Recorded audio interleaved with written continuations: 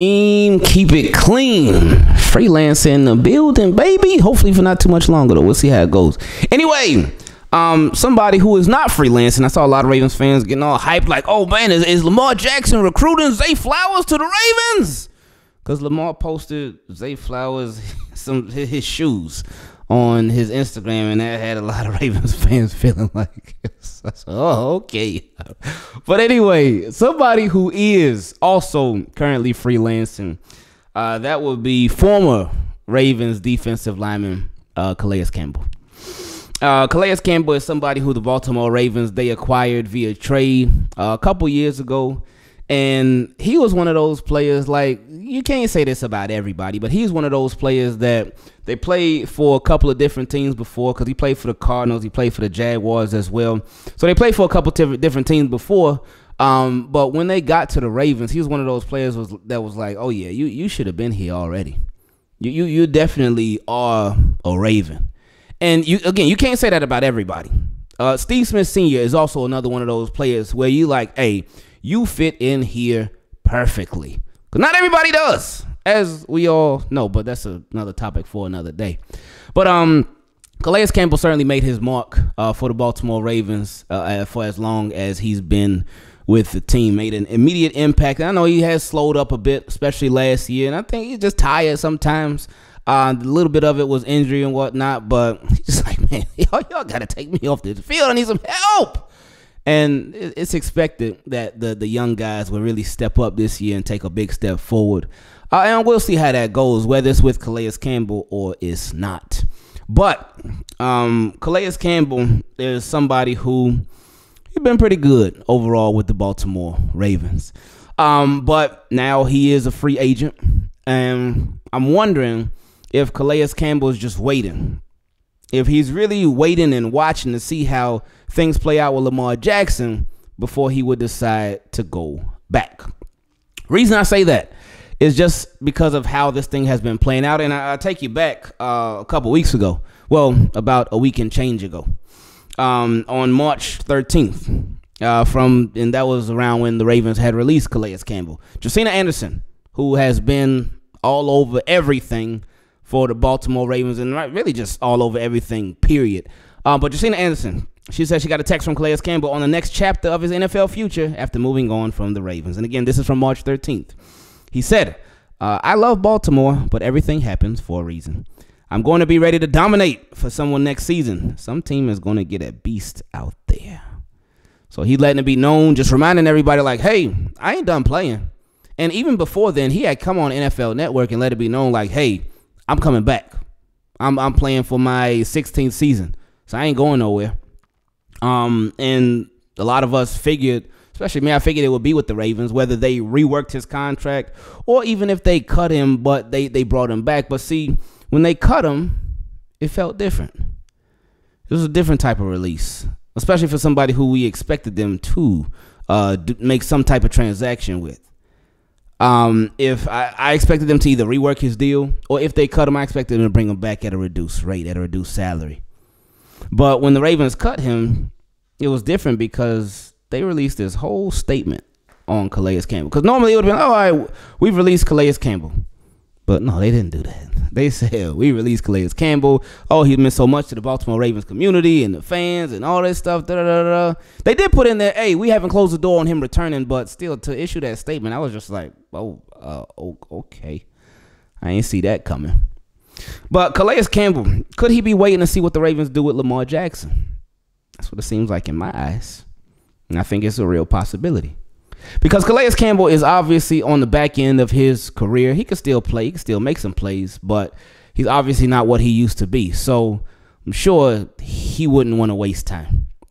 Calais Campbell has made a lot of money throughout his career. And not saying that he shouldn't try to get the best deal that he could possibly get. But it may not really be all about the bread at this point in his career. Because he's made a lot. He made a whole lot. But again, nothing wrong with making more. Like I always say, hey, you players, go get your bread, go get your money. But could Calais Campbell really be waiting on the Ravens to see what happens with Lamar Jackson? Obviously, we know Calais Campbell has been somebody that has continued, or not recently, he ain't a Raven no more, but when he was still with the Ravens, he was somebody that continued to say, hey, we want Lamar Jackson here. Lamar Jackson, hey, I hope that he signs. The Ravens want him here. Lamar Jackson wants to be here. I hope that they can get this deal worked out. The Ravens can get to the Super Bowl with Lamar Jackson. Lamar Jackson gives them the best chance of winning. So Calais Campbell continued to say a lot of those things and express his public support for Lamar Jackson.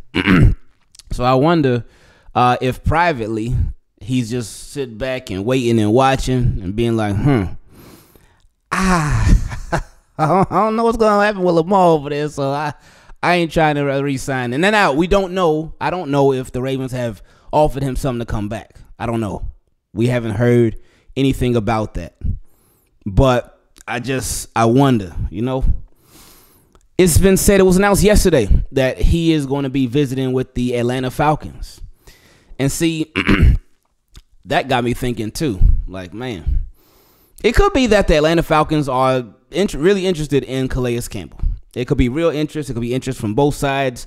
Because I'm sure, again, at this point in his career, he would not want to waste his time. Because, I mean, if he just wanted to take a trip to Atlanta, he could take a trip to Atlanta. But, I mean, if Arthur blanketed him, if they're going to pay for it, I mean, you might well make a free trip. But anyway, I'm sure he wouldn't want to waste his time. And the Atlanta Falcons could look at him like, hey, he is an older veteran, but he can bring leadership. Atlanta Falcons are a very young team right now. They've been going through this rebuilding process. And I guess the rumors were that they could be interested in one Ravens player this offseason. But I guess they decided, we're going to flip the script. We're actually going to be interested in a different former Ravens player this offseason, that being Calais Campbell. And again, with leadership would be probably the biggest thing that he could bring to the Atlanta Falcons. Leadership, a veteran that knows what it takes to last in this league, knows what it takes to get it done in the league. And still going for them 100 sacks. We're going to get there one day, man. He close. But anyway, I just wonder what he's thinking with this whole thing. I wonder if it's really causing him to wait. Now, we always talk about how NFL teams, the Ravens specifically, and other teams do it, of course, but teams will do this thing where if they're trying to re-sign somebody, they trying to sign a particular player, then a lot of times if the negotiations, they might be going back and forth, but if they haven't been able to close it yet, but they close, but they haven't been able to close the deal yet, they may bring in another player at that same position just to sort of try to put a little pressure on the player that they're negotiating with to let him know, like, hey, we want to keep you, but if this don't work out, we ready to move on in another direction. We've seen it happen time and time again. It's business. We get it. And it's not a bad deal. It's business. It's part of the game. But I wonder if this could also be Calais Campbell sort of flipping the script. Possibly. This is just me thinking out loud. And this is him being like, all right, Ravens, what's up? What's going on?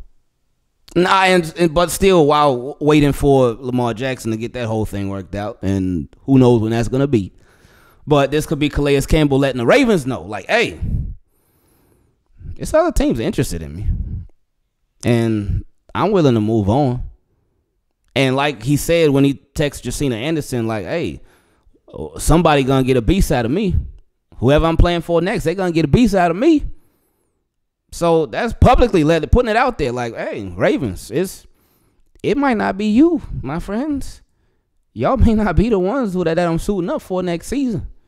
So y'all better get it right. Whether you come with me with the right offer or I'm going to get right somewhere else. And then, but of course, even before that, just him watching the whole Lamar Jackson thing play itself out and just sitting in the background, just wondering, waiting, and watching. But anyway, we'll see. Again, so much this offseason, we just don't know, man. We just don't know. I put out a tweet yesterday. Well, I said with everything going on between Lamar Jackson and the Ravens, it's just one of those things that we won't really know till we know. We heard this and we hear that, and we've all drawn our own conclusions on what we think things mean and what we think is true or not. But we just really don't know. We will eventually, but for now, we just don't know, and that's okay. Because it is okay. know there's been some people like, oh man, this whole thing needs to just move forward so we can get back to Ravens football. What football is going on right now? Because whenever I hear somebody say that, what football is happening right now? What Ravens football is happening right now? Ain't no football going on. We ain't even at the draft yet. Like what is it? It's March 22nd. Like ain't no football for another 5 months. So talking about getting back to, so we can all get back to Ravens football. Even if Lamar was signed, we would not be getting back to no Ravens football right away. We still got a long way to go. But this whole thing, I mean, I know a lot of people have sort of tried to take it personal and be like, man, I'm tired of waiting on this. I'm tired of this. This is wasting my time. They need to hurry up. What's gonna happen after it gets done? After whatever gets done, whether he signs, whether he don't sign, whether trade, whatever happens, then you're gonna have to wait another like 5-6 months to anything for any football. So, I mean, you might as well you got no choice but to wait it out. Got no choice but to sit it out. So, yeah, you got time. That's basically what I'm saying. You got time. This is not taken away from any football yet. Not yet. And will it reach that? I don't think so. I don't think it's going to reach the season. But, hey, we won't know till we know.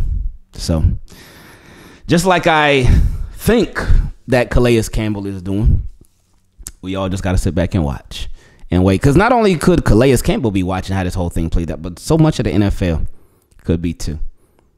Whether guys are free agents or not, whether they're potential free agents, just players in general.